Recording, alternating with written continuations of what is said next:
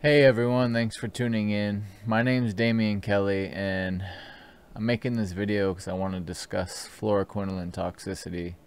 My experience with it, what it's done to my body, how it's affected my life.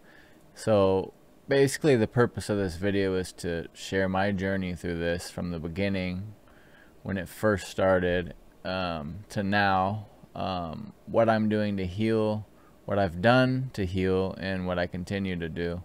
So I will be recording weekly, whether it's just about diet or supplementation or just everything I'm doing, on this journey. So stay tuned for that.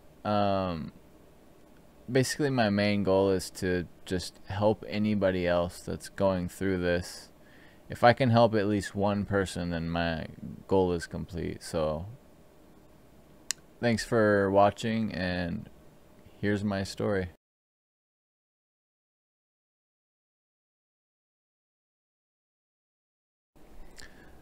Hey everyone, so my journey with this begins in July of 2021, somewhere around there. I had just moved into an apartment with my two kids on my own. I'm a single father of two. Everything was going good. And then I started to have like UTI type symptoms. So I went to the ER and they gave me a shot in my leg for one. An antibiotic shot just to rule out syphilis. Then they gave me doxycycline. And by the way, the P test and the blood test were both negative for everything. No infection, but they still gave me these things.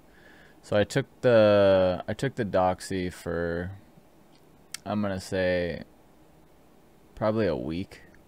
And I started having like kidney pains and just I was dizzy. I couldn't handle that antibiotic. So I went back because I still had all the symptoms. Got more P tests, more blood tests, still negative for everything. And they gave me a flagyl. I took the flagyl. I waited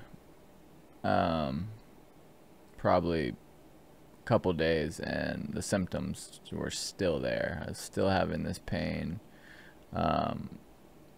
So I went back to my doctor and he gave me Bactrim. So this is the third antibiotic in a row.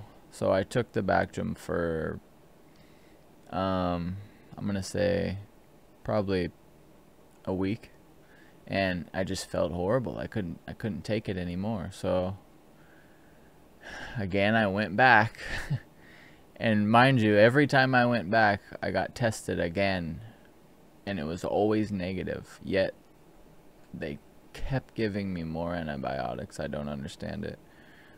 You would think they would look for a deeper cause here. But anyways, the last time I went back, he gave me Levaquin. And he never told me that this is a really strong antibiotic.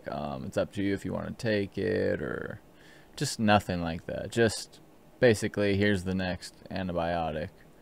We'll see if it works. Anyways, so I start taking the Levaquin. I'm going to say I took it about half a week. Twice a day for about half a week. And then around that half week mark, one day, I just got so dizzy out of nowhere and feeling like I was gonna faint, like pass out, like a really, really bad dizziness. So I kind of just laid on my bed and got through that day. And the next day, I woke up and my legs were completely asleep, like numb. I couldn't feel my legs. I was freaking out. I called my mom. it was horrible, to say the least. I was terrified. And after a little while of like hitting my legs and moving them, and they woke up. And from that day on, my legs, like my lower body, just felt just so heavy every time I stood up. It's hard to explain, but it just felt really heavy. And that went on for a few days, and then I started to just really be like trembling and shaky, and I felt just terrible. And at this point it's sparking anxiety like really bad. I'm thinking that I'm just dying. I don't know what's going on. I'm thinking it's the infection, like of the symptoms I had. I never thought it was the antibiotic. So I go to the ER, and I can't tell you how many times from that time to, I'm just gonna say months after that, how many times I went to the ER, just terrified. Anyways, so it progressed into that for a while, and then it's like the symptoms just kept changing, and it's really strange. It went from that to just feeling really faint. I had to call my mom to get me off the floor a few times. She had to come over and help me. That kind of dissipated after a little while, and then it turned into the veins in my arms were just on fire, like burning really bad. It's hard to explain. Like, I had to try to explain this to doctors, and let me tell you, they just think you're crazy. It's really sad that we have to go through this alone and just basically be shrugged off and told that it's all in your head, when you know that before this, this just wasn't your life. You've never experienced this, you know. I was a completely different person before I took those pills. Like, I know that. You can't tell me otherwise. Anyways, so it progressed from that to the burning of my arms. That finally went away after like a couple weeks. And then my entire body was just pins and needles, just tingling everywhere. I would start itching everywhere. That went on for like a month. And then my inner thighs and my knees started to hurt. They were sore for, I'm gonna say, about a month. I started to see a urologist because I was still having those symptoms. They were starting to go away, but I was still having them. And after going to the urologist for a while, we found out that I had pelvic floor muscle issues. That's all it was the whole time. I never had an infection. I never needed to take these pills. And it's just devastating to know that. And anyways, and then from there I now have TMJ on my left side. My lymph nodes are all swollen. They're still swollen a year and a half later. Still having pain in my jaw, my whole side of my face. I'm still foggy headed a lot. I think it really destroyed my stomach. So right now I'm just trying to really work on healing my stomach, and with a diet and just lowered stress, and anything really that I can do to heal my stomach. I'll be making more videos on that. Like I said in the beginning, weekly I'm gonna make videos on my diet, on everything I'm doing, everything I've done up to this point.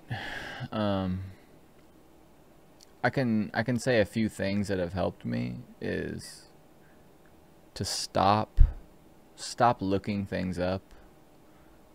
That's a big one, because you're just creating fear for yourself, and stress is just, it's gonna tear you apart. So there's that. There's, you know, lower your stress, meditate. Even if you feel horrible, and just try to just lower your stress if you can. Magnesium is a huge thing. If I would have known this in the beginning, I think it could have helped me faster.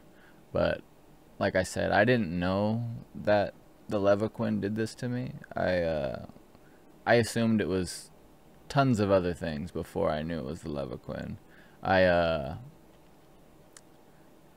was on Prilosec for years, so when this happened, I stopped taking that at the same time, just because I started to be scared to take anything because of how I felt, and I assumed that I was having withdrawals from not taking that. So there was me thinking that. There was me thinking that I have a crazy infection that's causing me sepsis or something. All kinds of things going through my mind. And this progressed for months and months of me just worrying about what this could be. And then I stumbled across a Facebook page, a group of people that have taken Levaquin and Cypro and dealt with Fluoroquinolone toxicity and still dealing with it. That has helped me a lot. So for another tip, I would say join one of those groups. They're very welcoming. They understand when everyone else around you in your life doesn't understand. And I don't blame the people in my life for not understanding, because, you know, they don't know. They've never been through this. I also don't blame the doctor, because I don't think that they're informed, you know. I don't think they're fully informed about this. So if they were, they would try to help. So anyway, yeah, that's basically where I'm at. I can say, if I look back now, that I have gotten better. I still have a lot of problems and a long way to go, I feel like, but there is hope, guys. I'm gonna be making videos. Just, who knows, maybe I'll get better and better, and these videos can help somebody else too. I know that we're all different. I know that we all have different things going on. We all are affected differently by it. I'm thankful that I'm not in a wheelchair or bedridden like some people. It's really sad what these drugs do to people.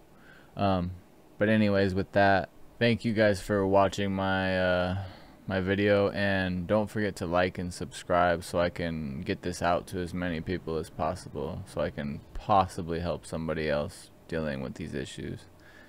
Thank you very much, and have a good day.